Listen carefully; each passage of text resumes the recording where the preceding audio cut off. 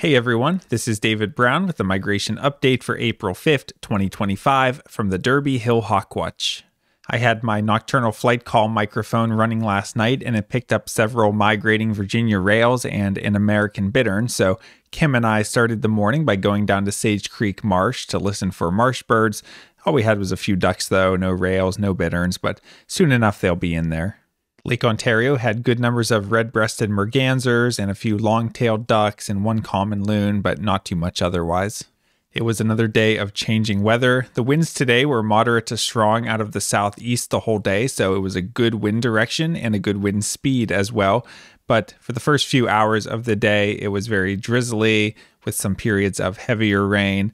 Finally, by the late morning, it had cleared up to just a simply overcast sky, and we were getting a little bit of activity. And then in the early afternoon, the sun actually came out for about an hour, and then afterwards it stayed bright. So we had a few hours of good migration before some more rain showers shut the flight down. And then once that rain passed, there wasn't really any raptor activity that got back up except two final raptors.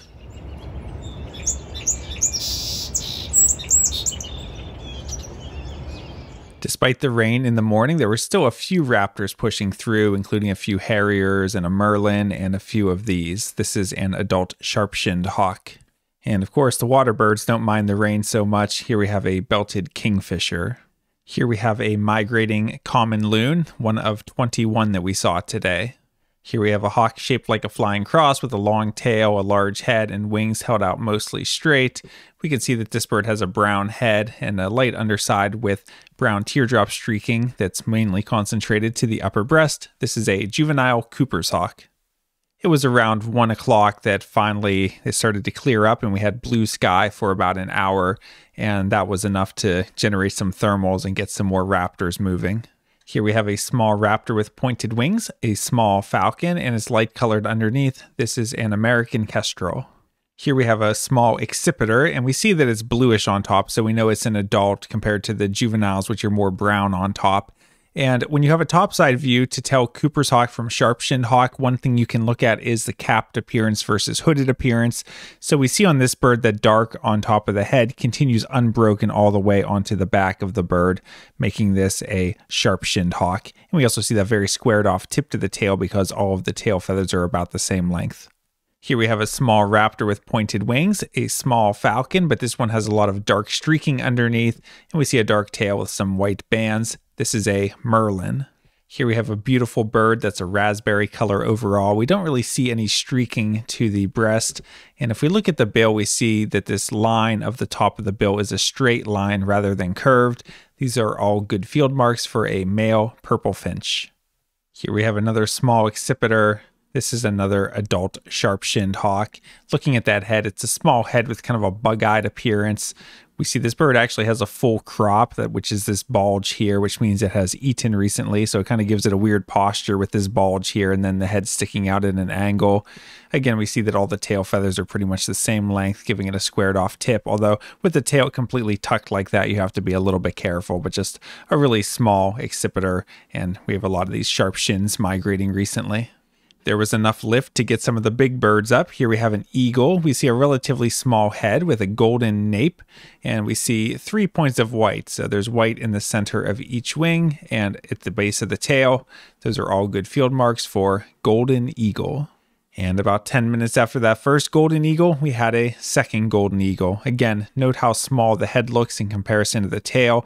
And again, on this bird, we see some white patches in the wings and a white tail base. So this is another subadult golden eagle. Here we have a buteo. We see a belly band and dark patagial bars. This is a red-tailed hawk, and that dark trailing edge and the red tail indicate that it is an adult. And then I spotted this bird out in the distance, and I could tell it was a relatively large raptor with a long tail. So I knew it was either a Cooper's hawk or an American goshawk. And as it got closer and dipped down a little bit, it showed the top side like this, and I could see all of this mottling, which is something that Cooper's hawk doesn't normally show, but American goshawk does. We watched it come in and it ended up making a really low pass just at the edge of the field that we were standing in. And taking a look at this photo, we see a white line above the eye. You could call that a white supercilium. If we look at the streaking underneath, it's very heavily marked underneath, including all the way down to the undertail coverts. And we see wavy, irregular tail bands. This is an American goshawk, and this is the juvenile plumage.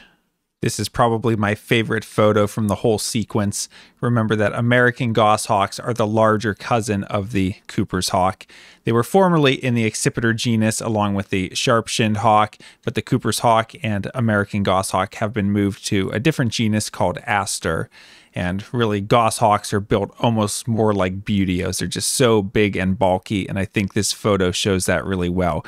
You can see it's got kind of a small head in proportion to the rest of its body, and look how broad these wings are. Just massive wings on this bird, and this angle, look how wide this tail looks. It has very different proportions from a Cooper's hawk. A Cooper's hawk looks kind of like a flying cross with a large head and somewhat narrow wings and a very long tail. Goshawks just look so big and bulky, and this one gave us an excellent look. And as it flashed the top side here, look at all this modeling that you have on the top side. And again, Cooper's hawks are usually plain brown on top in the juvenile plumage. So when you see this much modeling to the top side, that's a good indication that it's an American goshawk. Here it is passing just over our number 9 sign, an unbelievable low pass. And goshawks are a species that used to be relatively common to see at Derby Hill in migration, but in recent years they've become extremely scarce. So every one we see is really special. We had an adult American goshawk back at the beginning of the season, and this was the first juvenile of the season, but you really never know how many more you're going to get, so it's important to enjoy every one. And this one gave us a terrific look. Sometimes there's a lot of debate about, was it a goshawk, wasn't it a goshawk? But when they come in and make a nice pass like this, it gave us a nice long look. It gave great photo opportunities, and so just a really special moment for everyone that was out at the Hawk Watch today. And of course, being a hawk of the forests, it had no problem navigating its way through some of the trees. Here we have another buteo with a dark belly band and dark patagial bars. This is another adult red-tailed hawk, and this one's pretty heavily marked, I would say. This is probably from the northern subspecies. Here's a bird that you could certainly mistake for a juvenile northern goshawk, because they look very similar, although this is actually a buteo. And if we look at the tail, we see it's a different tail banding with these very thin tail bands. And looking towards the wingtip, we see a very squared off or blunt wingtip, and maybe we get a hint of some pale crescents because this is a juvenile red-shouldered hawk, and this one came really low overhead, and it was the only red shoulder of the day. Here we have a large, lanky black and white raptor. This is an osprey. With the sun coming out and those favorable southeasterly winds, we had a flight of a couple hundred turkey vultures today. Here we see the very pointed wings of a small falcon. It's blue on top. This is a merlin. Here we have a large white wading bird. This was our second great egret of the season. Here we have another red-tailed hawk, but this one's fairly lightly marked. We see kind of a faint belly band and faint patagial bars, and this is a juvenile, so it only has a very faint trailing edge to the wings, not that bold trailing edge that the adults show, and if we had a better look at the tail, it would be more plain brown with some banding.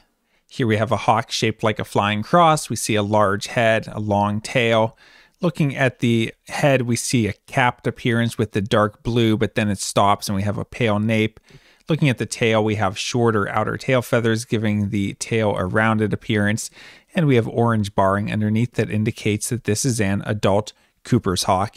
And looking at the overall proportions of this bird, we see that it's quite different than that goshawk. The goshawk looked like it had a small head, very broad wings, and just very bulky overall with a wide tail. Cooper's hawks just look a little bit skinnier overall, not as bulky as that goshawk looked. And why not make it a hat trick? Here was our third golden eagle of the day.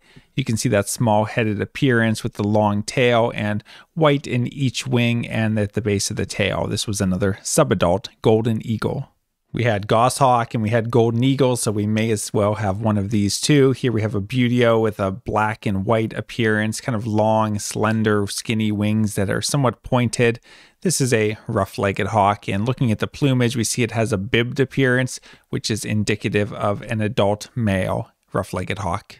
Here we have the top side of a raptor. We see a long tail and long, skinny, pointed wings, and we see a white rump and an owl-like facial disc. This is an adult male northern harrier. And here's the underside of that same adult male northern harrier. You can see the head is gray, but otherwise underneath it's mostly white with black wingtips and a black trailing edge to the secondaries. After that final rain shower in the afternoon, the flight never really picked back up. I did have one more light morph rough-legged hawk that was too distant for photos, and then this was the last raptor of the day. This is a small, dark falcon zipping overhead, almost gone before it got there. This is another Merlin. Taking a look at the eBird list, today we had 63 species. The only new species for the season was a winter wren that was down near Sage Creek Marsh, bringing us to a total of 107 species for the season. Taking a look at the hawk count report for our migrant raptor totals, today we had 240 turkey vultures, 3 ospreys, 4 bald eagles, 7 northern harriers.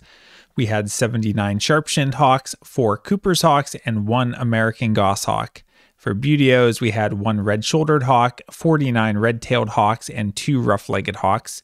We had 3 golden eagles, and for falcons, we had 7 American kestrels and 5 merlins for a total of 405 migrating raptors. That brings the April total to 6,062 and the season total to 24,365. Taking a look at the forecast for tomorrow, it's looking cloudy early and then partial clearing later with the high in the low 40s and winds west at 10 to 20 miles per hour. Westerly winds are a toss-up but usually mean the south lookout, so that's where I'll expect to be. And I would expect light to moderate migration, probably similar to other recent days at the south lookout, with a moderate turkey vulture flight and small numbers of other raptors mixed in, but the flight line can be a bit spread out at times, so sometimes the birds are right overhead, sometimes they're more off to the side, just depends where things settle in with those winds. For Monday, it's looking partly cloudy with a high in the mid-40s and light westerly winds, so probably south lookout again, and again, light to moderate migration. And Tuesday's not looking good. It's windy with morning snow showers and temperatures in the low to mid 30s, west-northwest winds at 20 to 30 miles per hour, so would not expect much migration for Tuesday. All right, well, the day didn't start out so good with it being so rainy, but we had the right winds and we were lucky and it cleared up in the afternoon for us, and we ended up with a decent flight for about 2.5 hours, and in that time, we had some really great birds with those 3 golden eagles, a couple rough-legged hawks, and especially that juvenile American goshawk, which gave us a stunning look. So great day to be out at the Hawk Watch, and sometimes it's a surprise like that. You don't expect it to be a good day because of the forecast, and it clears up just long enough to get a good flight. Hope you can make it out soon to Derby Hill. From Lyco Birds, this is David Brown. Thanks for watching.